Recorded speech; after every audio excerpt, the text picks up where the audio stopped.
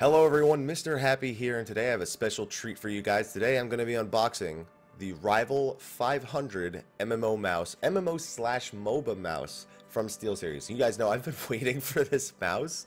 I don't know, it feels like it's been almost since I joined Steelseries, since they started sponsoring me. Remember, Steelseries is a sponsor. You can get 10% off if you're watching this on the live stream. Type !Steelseries in the Twitch chat. If you're watching it on YouTube, check the description. They've been sponsoring us for quite some time, and it's fantastic. As such, this is a sponsored video, but I've been waiting for this thing for so long. Whatever, I don't care. So, I'm just going to get right to unboxing it. Now, for some of the finer details, and I'll be showing you this, it has a total of 15 buttons, but that does include the actual left and right mouse clicks. Now, if we look on the side right here on the back, it actually gives you a detail of where all the buttons are. As you can see, 1, 2, 3, 4, 5, 6 right on the side. Then you have 1, 2, 3 on the top, excuse me. And then you have the mouse wheel. You have the mouse wheel can be tilted left and right, and then you have left and right click itself. Now that's actually fine by me because I usually use a standard 12-button MMO mouse. I never really use past 6, so that kind of works for me. It's actually the perfect number. Now that I do the math, it's actually the perfect number for me. So what do you say we get right to the unboxing so we can actually see how it feels? And then with my professionalism, I can drop the scissors, which I'm now holding upside down. And you guys could be like, wow, that's so professional. I don't actually need scissors, but my nails aren't sharp, so I'm going to use the scissors because you guys have seen me unbox things before. And it could be the simplest contraption, and I just can't get it.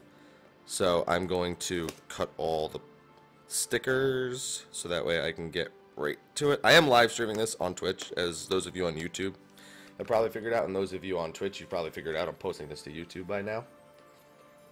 So, it's a bit different from our standard. There we go. Bam. Let's slide it out. Come on. Work with me, pal. Work with me. This is another thing that I always struggle with, is actually, like, things that slide. I'm always awful with them. There we go. Boop. I always love the Steelseries boxing, though. Rise to the challenge. Rise. Now, we all know that Steelseries, mostly, well, before this, has been all FPS mice, so I'm kind of hoping this will be the same power and precision as Steelseries standard FPS mice, which the Rival 700, fantastic precision. Alright, so we have the quick start guide, which you guys are probably not that interested in. Oh, look at that in the box. Look at it. I love Steelseries boxing. You should especially see the headsets. The headset boxing is fantastic. Oh, that's pretty simple. I like that. Alright, so empty box. You know there's nothing else in here. Let's toss that aside. Alright. Let's pull it. Oh man. Okay, so the biggest difference with this one is the way that the mouse buttons actually go around the thumb. So it's meant to be something that you don't actually like have to, you know, do this with your thumb to press the buttons. It's meant to just kind of, you could slide your thumb around and use the bases of it. So for that, I'll show you this right here. That is where the buttons are. That is the 6 side buttons. So as you saw from the image, all these on the outside are buttons, and then also this one in the back is a button. And then on top of that, we have the button there, and then 2 buttons here. And then, of course, you could do the wheel left and right. You could use the wheel itself as a button. And then this is not necessarily a button, if I recall. I didn't list it as one. That's probably where the DPI settings are changed, but I could be wrong. And then on the bottom, it also has a switch, which you can kind of see through because of the green screen. That allows you to switch, I'd imagine, between the numpad and the top row of buttons. So I'm gonna let me just put it down real quick and tell you how it feels. Obviously, I don't have the best camera set up here, so I just want to put it down, rest my hand on it. Okay. Okay, so it works pretty well. Especially the buttons at the top of the thumb. I basically could just roll my thumb up and down. It's really hard to show because it's not like this is a camera where I could do that. So, as you can see with the top buttons, it rolls those 2 really well. It kind of makes me wish that this, where the bases, was a button, because I feel like having those 3 buttons that easily accessible is the best. As soon as you get towards the middle button and the back buttons, with my hand size, it's a little bit more difficult. That being said, I also am not used to a mouse that actually is wrapped around the thumb, in a sense, because that's what it is. It's wrapped around the thumb, essentially. So you never have to make that indent, or that you never have to move the joint. And then when it comes to the top buttons around the index finger, the way I hold my mouse is actually, it's very close. That's the way I usually hold my mice, like that. So I have a hard time hitting this button, which I do on like every mouse that ever has a button there. But these two buttons right here are actually in a pretty good spot for me. I already have an idea of what I'm going to bind those to in Final Fantasy XIV.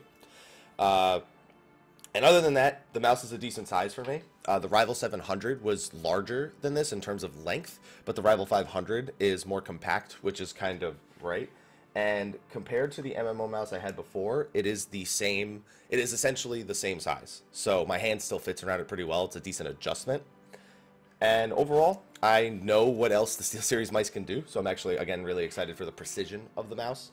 Especially because if you guys remember the Rival 700 review that I did, I actually mentioned something called tactile alerts, and I did a whole explanation of the SteelSeries software, which I'm not going to do in this video. This does indeed use the tactile alert system, so for those of you playing any of the games that are supported by SteelSeries tactile alerts, which I'm actually still kind of curious about, I want to see, I'm pretty sure that World of Warcraft is on that list, meaning that you can essentially set it so that the mouse will vibrate upon certain things. Like you can make, oh, my cooldown just became available, mouse vibrates. And I know that a lot of people use UI functions for that, but then even then, any sort of reminder is generally welcome when playing World of Warcraft.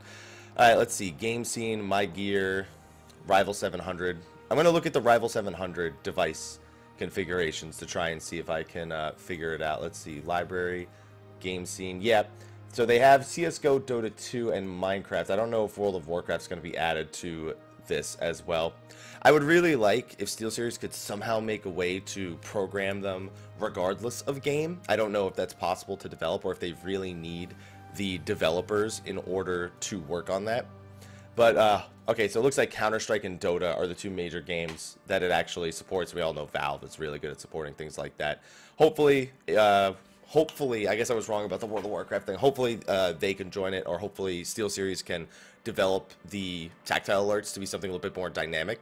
Because that's honestly one of the features I look forward to most on the new SteelSeries mice is the tactile alerts.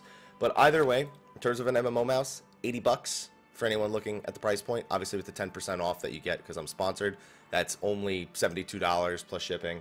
And then on top of that, it fits pretty much the same as another mouse. It'll probably take some getting used to for a lot of people with the thumb, but I'm kind of getting used to it already, even just as I'm doing this review.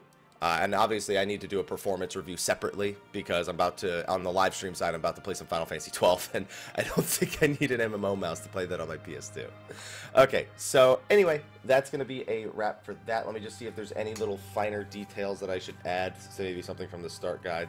The button locks, plug and play, SteelSeries engine, we all know that. I just went over that. Let's see if there's anything specifically from the box that I want to read. Next gen button layout, best optical gaming sensor, which we kind of expect when it comes to SteelSeries, just because that's what their high quality has been known for in the past, especially with FPS games.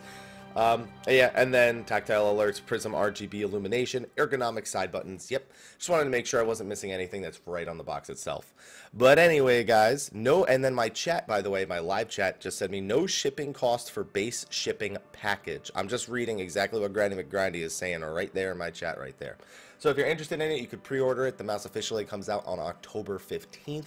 And if you buy through the link, you also, if you use the code MrHappy10, or if you type exclamation mark SteelSeries in the chat, it'll show it right now. You can save 10% on it, and on top of that, support the channel. But anyway, guys, thank you so much for watching this video, this little unboxing we have of the Rival 500. Looking forward to testing it in the next raid tier in Final Fantasy XIV, because that is the real test. But anyway, I got a live stream to get to, so thank you for joining me, and I'll see you guys on YouTube next time. Twitch, let's start the stream.